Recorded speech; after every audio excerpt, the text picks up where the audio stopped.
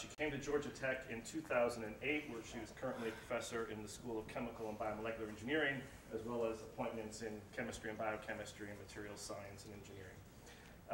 In 1995, she was elected to the National Academy of Engineering. She was the president of the American Chemical Society in 2003 and has won numerous awards from the ACS. She is also an ACS Fellow, as well as a Fellow of the AAAS and the Royal Society of Chemistry. And it's a real pleasure to have Elsa with us. David, thank you. And it's really a pleasure for me to be here. And I kind of remember giving a seminar almost precisely 2 years ago when we had a snowstorm that was just beginning. So we missed it this time, but the timing is kind of interesting. So hopefully it won't start snowing out there, and I think it is a little bit, it's warm enough that it shouldn't. All right, so can everybody in back hear me all right? Yes? Good. All right, so what I'd like to do is talk a little bit about research that's going on in my group, but also collaborations with a number of other groups related to kind of developing structure, process, property relationships for solution processed semiconductors. All right, and the motivation of this, if I can work this properly, is that, yeah, silicon technology and basically inorganic materials device technology has been around for a while. All right, so starting with the first germanium transistor that was developed at Bell Labs in the 1940s timeframe. Things have certainly advanced in terms of initially microfabrication, now nanofabrication, where silicon devices now have features that are, approaching 10, 15 nanometers in size. Just to put that in perspective, when I started working in the area of photolithographic materials at Bell Labs, it was a really big deal to have half micron or quarter micron images. And with relation to, let's say, an E. coli bacterium cell that's about a micron by 5 microns across, those features seem pretty small. And then a human hair is roughly 100 microns in diameter. So silicon devices today are, the feature sizes are really tiny. It's really costly to fabricate those devices, considering that it's all subtractive processing for the most part on very large single crystal silicon substrates. Yeah, there's a lot these devices can do, but every application doesn't need the power of silicon or other inorganic materials. So that led to interest in what typically has been called plastic electronics or flexible electronics. Can we now do something with devices made out of flexible organic or polymer materials, use them on flexible substrates, and they could be effective for things that don't need silicon technology. All right, maybe for a display that's going to be conformable, a display that could be rolled up and lightweight, and you just bring it with you very easily. Solar cells that could be rolled up and laid out for a power source at some point. Biomedical devices, integrated sensors that could be stretchable, flexible, and biocompatible. All right, so that led to a lot of interest in developing organic semiconductors. All right, and there are a lot of things that we need to think about in the development of organic materials. Certainly, I don't want to blind you, sorry. We need to think about the materials. Let me move over here. How do you design the material to have effective charge transport characteristics? The devices. Are the actual configurations of devices and the device designs going to be effectively the same for organic materials versus inorganic materials. And then the processing. How do you actually control these large organic floppy molecules in solution as solvents evaporating to provide the morphology that we're going to need for effective charge transport? All right, and initially, there's a ton of work in designing new materials, in looking at the device physics, much less work associated with the processing, right? Because most of the people doing this work largely were applied physicists. From the chemistry perspective, the materials perspective, most of the people doing the work were organic chemists who like to synthesize things.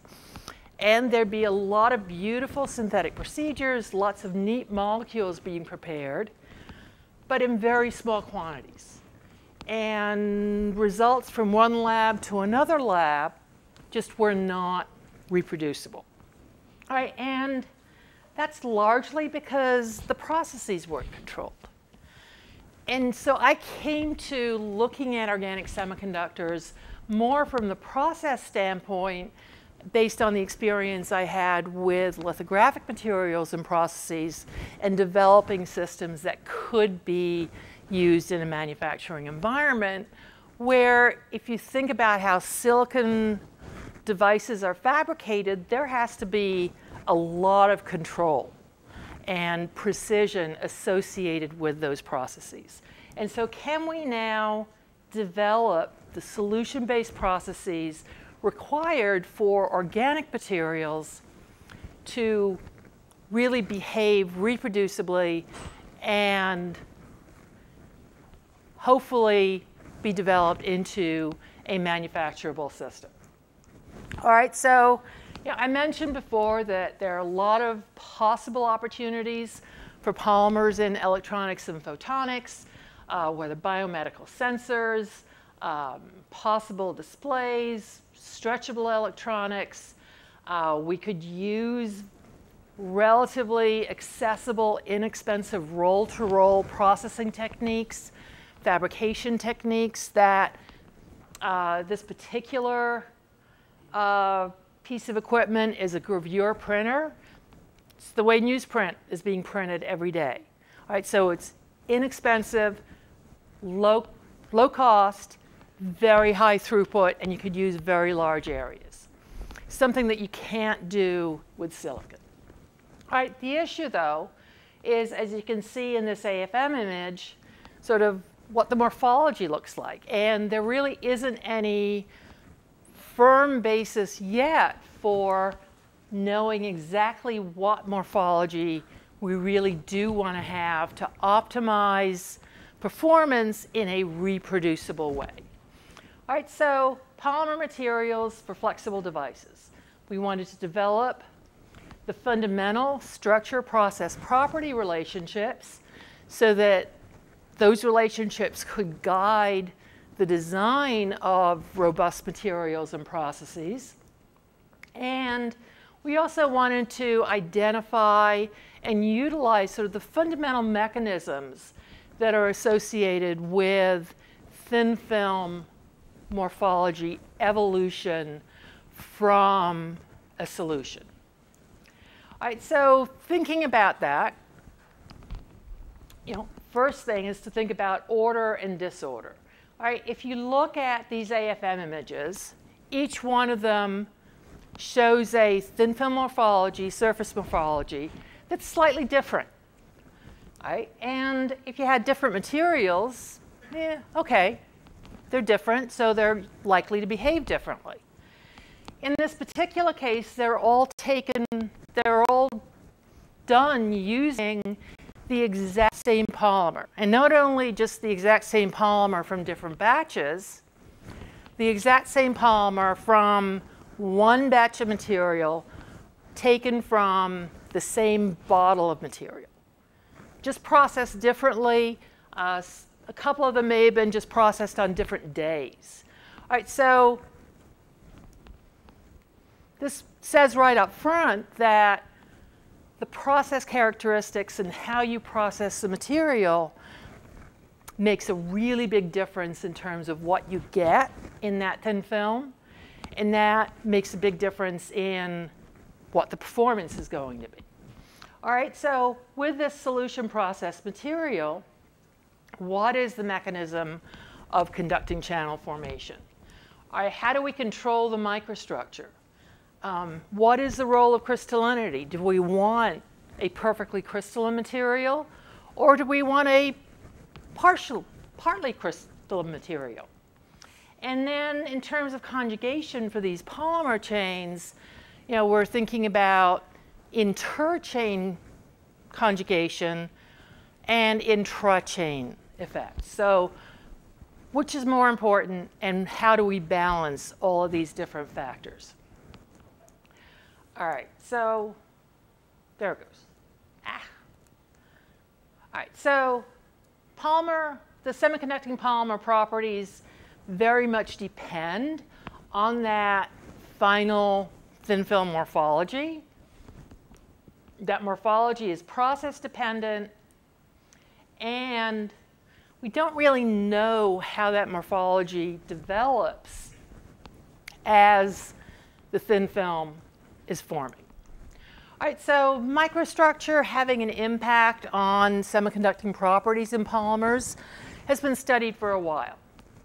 All right, so Searinghouse talked about regioregularity, or how the monomer units in this polymer are arranged, having an impact on performance. Klein talked about molecular weight effects, where low molecular weight material was more crystalline, but didn't behave as well as higher molecular weight material. And Kim and his co-workers looked at functionalizing the dielectric surface of these transistors, and that making an impact in the organization of the polymer and thus performance. All right, so what is the role of microstructure, and then how can that microstructure be tuned reproducibly so that we have a manufacturable process? This doesn't want to cooperate with me. All right, so if we look at conducting channel formation, all right, we have a thin film transistor architecture where we're using n-doped silicon as the gate electrode. Silicon oxide is the dielectric. We have gold source drain electrodes, and we're depositing our semiconductor. All right, we start with a solution. It undergoes a number of phase transitions, and we have our device. Ideally, the polymer chains will all be stacked up nice and neat along this channel, and we have perfect transport characteristics. That's the ideal case, not the real case. All right, so we started looking at the process in solution, and we were taking drain current measurements as solvent was evaporating. And we find that the drain current fluctuates as that film is forming. So the polymer chains are rearranging as a function of time. There are percolation effects. There are bulk effects that are taking place in the film. There are interface effects with the substrate. And all of that is going to influence how that final microstructure evolves.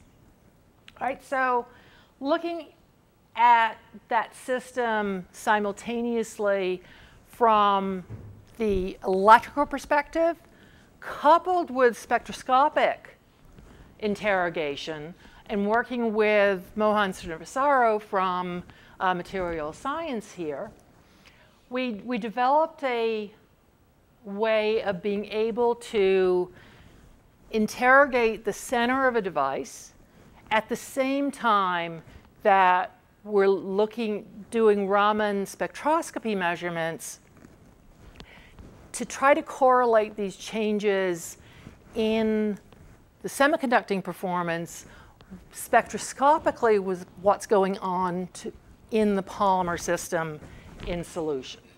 All right, and we used poly-3-hexylthiophene. The solvent was trichlorobenzene. Not a very good solvent for a manufacturing environment, but it's good for studying this particular system. And the reason we did that is it's a high boiling point solvent, so we don't have to worry about any dynamic effects of the solvent evaporation from that droplet. All right, and the time was set so that we could actually accumulate the Raman spectra. All right, so what we find from the conducting channel measurements is that it takes about 12, 14 hours for this droplet for the solvent to evaporate and have a solidified droplet.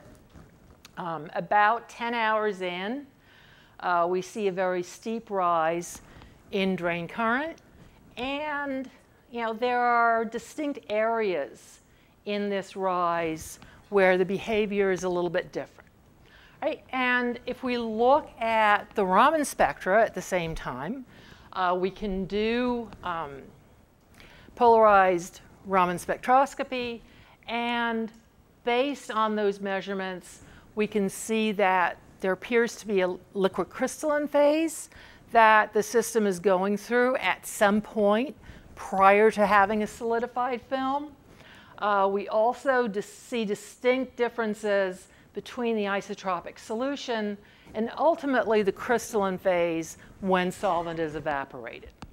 All right, so we do have a allotropic liquid crystalline phase that's being formed. There is long-range order within that LC phase.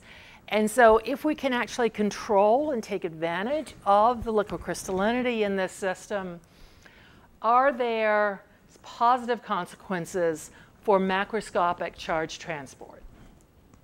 All right, so we started looking at the liquid crystal characteristics of poly-3-hexylthiophene in solution.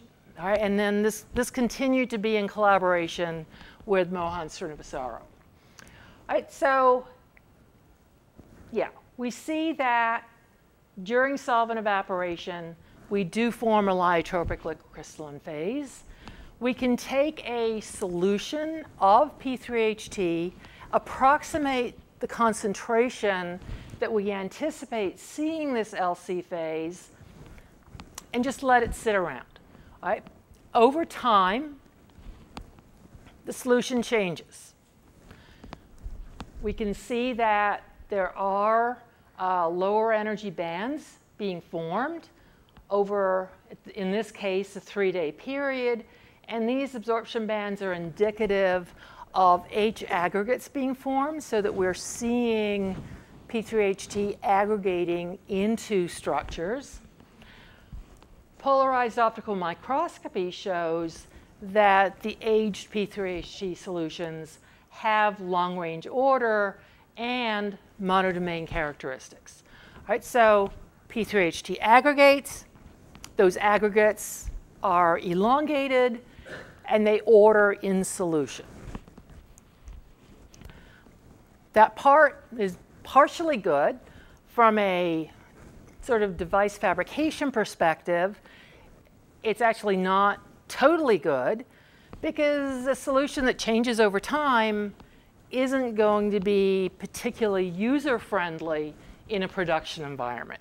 So what else is going on and how can we now control it? All right, so this just demonstrates again that over a period of days, in this case 36 days, we do see sort of aging-induced birefringence showing monodomain-like character. Birefringence evolves over time, and it becomes strongest around about a month into this aging process. All right, and we can do dichroic measurements, again, that confirm that these are ordered, elongated structures. All right, so that's an issue that going forward is going to need to be dealt with, but we do have aggregated structures that can be ordered. Can we now develop process techniques to influence that ordering and maintain ordering on a macroscopic scale so that we can manipulate, influence, and control the charge transport characteristics for a device. All right, so there are a number of ways that we've been looking at in the group to sort of aggregate poly-3-hexylthiophene. All right, these include ultrasonication. I think the battery's going on the pointer. Ultrasonication using co-solvents. We've shown that we can use low-dose UV irradiation to induce ordering and aggregation. We can combine these methodologies. And we've also explored the use of Hansen solubility parameters to try to optimize the solvent with the semiconducting polymer to have a system that maybe will more optimally form these aggregates in an interconnected way for macroscopic transport.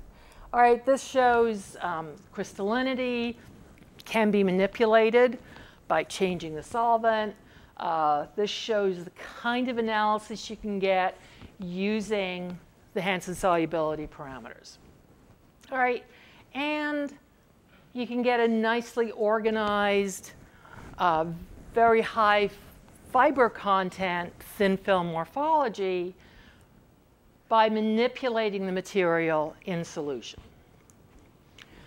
All right, so we looked a little bit more closely at P3HT aggregation and the impact of a couple of techniques, particularly adding a poor solvent, coupling that with the use of ultrasonication to induce aggregation. All right, and by changing the actual process conditions, you can get changes in that overall morphology. And some of those morphologies are better, some are not better for charge transport. All right, and that allowed us to start thinking about the aggregation process and the evolution process for the ultimate thin film in terms of crystallization. We could go back to crystallization of polyethylene, where it's pretty well understood how polyethylene crystallizes. We really need to think about sort of the concentration of the polymer in the solution, whether it's in the undersaturated regime, an unstable zone where everything just falls out of solution, or in a metastable zone, which is where we most likely want to operate to be able to control that aggregation step. All right, so that led us to propose a relatively straightforward two-step crystallization mechanism for P3HT during this solvent evolution process, which is a process that's been investigated for many polymer, crystalline polymer materials in the past. Then we could build on that system, and this is work of a student who was visiting from China up until last October, where we could now think about that crystallization process, think about the temperature of how we're treating that solution, and how we further manipulate the system. And he developed a microfluidic approach where we use a cooling bath to induce nucleation, and then using UV light, we can grow those nucleation sites into larger fibrillar structures. And then also we have a shear-induced flow that also optimizes growth of those fibers. All right, and then with that process, we were able to develop solutions that had very long integrated polymer fibers, and we could optimize the process in order to get very high mobilities in poly-3-hexylthiophene, which averaged about 0.16 centimeters square per volt second. Not great if you compare it to silicon, but for many applications like displays where you don't need that high mobility, it's perfectly adequate.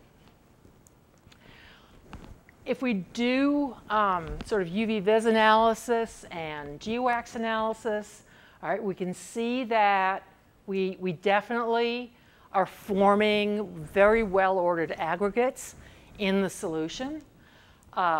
Those aggregates from the GWAX analysis are also very highly crystalline. And if we look at the sort of this is UV analysis, the exciton bandwidth goes down, which is an indicator that there is a much longer conjugation length in these systems. And then the pi-pi stacking distance of the polymer backbones decreases, again good for charge transport, and the Hermann's orientation factor approaches almost perfect perpendicular stacking of the polymer backbones to the device substrate. Right? All of which says that we should have a system that has better charge transport characteristics in a transistor device, and the results point to, yeah, that's what we've got. All right. That process is also versatile. This wasn't optimized, but it also was successful in promoting the charge transport characteristics of an electron transport material, not just a hole transport material. And so I think what we're thinking about in terms of the crystallization mechanism, in terms of how fibers grow and orient in solution, is applicable not just to poly-3-hexylthiophene, but is also applicable to alternative polymer systems that may have better performance and also may be more durable than P3HT is. All right, we could go on further and show that with that microfluidic approach, we do end up with materials that are ordered based on polarized optical microscopy results, and we get that long-range orientation under flow conditions. And then if we start to look at the fiber structure and do a little bit of image analysis on the AFM images, we see that we have what could be called bundles of fiber in solution. And that made us think about what's known in the polymer crystallization literature as a shish kebab mechanism of fiber growth, where with these fibers there are other parts of the polymer chain, sort of an elongated section of the polymer chain that additional fibers are growing from. And these so-called tie chains could be leading to this bundling effect. All right, and this is something which we're continuing to investigate further, largely through a collaboration with Martha Grover, also in the chemical engineering department. All right, so this has all been fine. We can manipulate through processing. We can get better performance of P3HT. We think we can do this on other polymer systems, but there's still a problem with these approaches, that the solvents are typically chloroform, chlorobenzene, trichlorobenzene, and nobody in their right mind is going to want to use those solvents in a large-scale, high-throughput fabrication environment. So what else could we do? So in a recent project with Paul Russo in MSc, we started looking at proteins, which can be very nicely dispersed in an aqueous environment.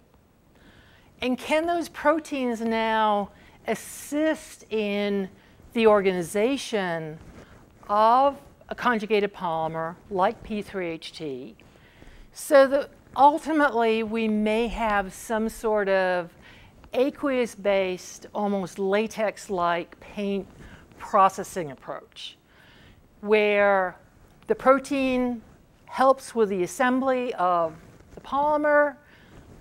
It's all nicely dispersed in water, and then you can deposit from effectively water. Right, so we started looking at a fungal protein called Ceratoulmin that effectively is a Janus-like particle, and it forms very strong biofilms when dispersed in water. It's been known that it will also encapsulate oils, solvents, etc. So if we take poly-3-hexylthiophene and some solvent, disperse it in this aqueous-based protein mixture, P3HT gets encapsulated. Over time, those capsules sort of merge and form dendritic structures. We can get crystalline structures forming. And it sort of points towards the future of when, we may be able to develop biocompatible systems. We may be able to develop systems that can be deposited from an aqueous medium. These materials could also be handled with an additive manufacturing technique where we could specifically deposit the active material on a substrate that's moving. So there are a lot of different things that we can now start thinking about, given that we can form very ordered crystalline P3HT through the protein-assisted method. We can also do some other things related to blending the polymers with alternative materials. One example was if we take poly-3-hexylthiophene, have it highly crystalline where we do see enhanced mobility. The problem is that it's not very mechanically stable. So yeah, you're not going to be able to use this for any kind of flexible, stretchable device. Well, you take 1% of that pre-treated poly-3-hexylthiophene, blend it with polydimethylsiloxane. During that curing process, we end up with a composite system that is very stretchable. All right, the interesting thing about that system also is that in that blend, the performance of P3HT is substantially higher. All right, so the PDMS, which is a non-solvent, doesn't like to interact with P3HT, forces P3HT into more ordered aligned structures that exhibit very high mobility. All right, if you just take P3HT that hasn't been treated, mix it with PDMS, you get no mobility. All right, and if we look at that from AFM images of both the air interface and the substrate interface, this is straight P3HT that's been processed, no other additives, and the air and substrate interfaces are pretty similar. The PDMS system, though, the air interface is almost entirely PDMS, while the substrate interface shows this dendritic fibrous network of P3HT. All right, so the PDMS is influencing the organization of P3HT, and fortuitously, it's also enabling that organization in a much better connected, ordered structure than the 100% material. All right, so the steps that we have to take here now are to show that to integrate this with an actual stretchable device and show that upon stretching, we also maintain the performance characteristics. And then in some additional work, we also looked at blending radioregular P3HT, which is P3HT that does have charge transport characteristics, with radiorandom P3HT, which doesn't really transport charges. All right, and being able to use them on a flexible polyethylene terephthalate substrate, basically mylar that used to be used for overhead transparencies, we're able to develop a flexible device on plastic that maintains its mobility up to about 80% of the radiorandom material versus the charge transport material. All right, and the device characteristics are better than straight P3HT. All right, in addition to that, we can have a fairly tight bending radius and be able to maintain integrity and device characteristics. And these are the transfer curves. I also have to say that I had a very patient student who did this work because he did go up to about 1,000 bends. And as I understand it, this was not a mechanical device set up to do it by itself. He very patiently bent the system himself. So, and the results are pretty impressive. That by taking advantage of sort of the solubility characteristics of one polymer in another polymer, that we can manipulate the organization of the charge transport material within that matrix and have a positive impact on the mechanical properties and the device substrates that we can use. All right, so from the standpoint of flexibility on a variety of different substrates, that can be easily addressed by appropriate choice of a blended polymer system.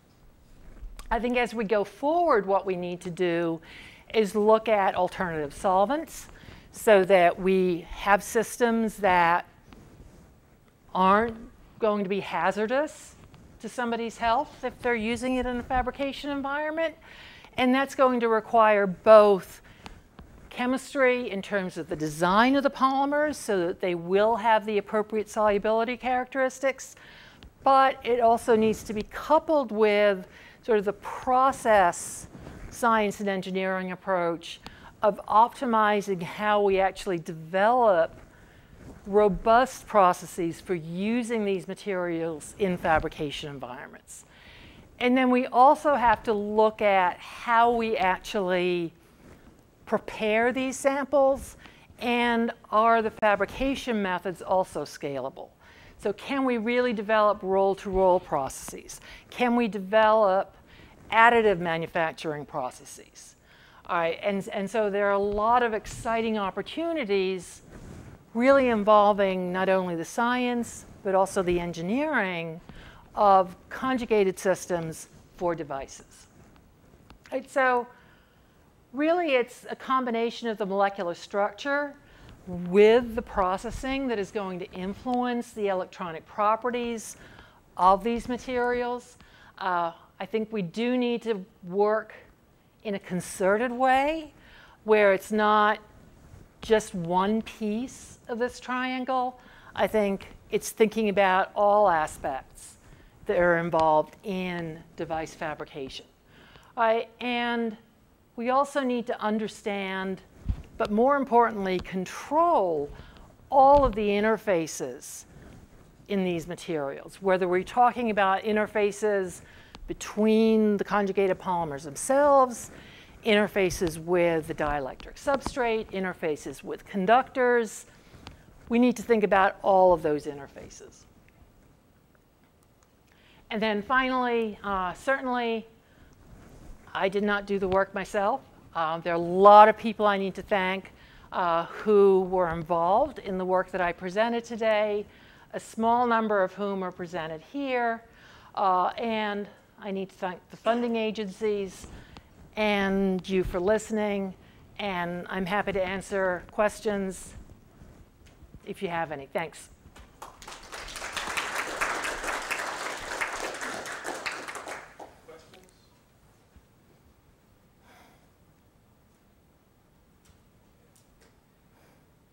Okay, so I'll ask. Okay. So you kind of alluded to it at the end that one of the keys is making sure that the observations you see with, for example, spin coating of your materials is applicable and transfers to other manufacturing techniques like inkjet deposition or some other thing. Right. Have you kind of begun to look at that? So we actually have started to look at that, and a lot of the work in that regard is now in a collaboration between myself and Martha Grover. And we have a couple of joint students who are really looking at sort of from the process perspective, being able to model the actual process and evolution of the thin film morphology. And from the knowledge that we get there, we also want to explore, can we now transfer and use those models to start modeling the process and the process characteristics for, let's say, blade coating or slot die coating. And I think inkjet printing is another opportunity. So that's in process.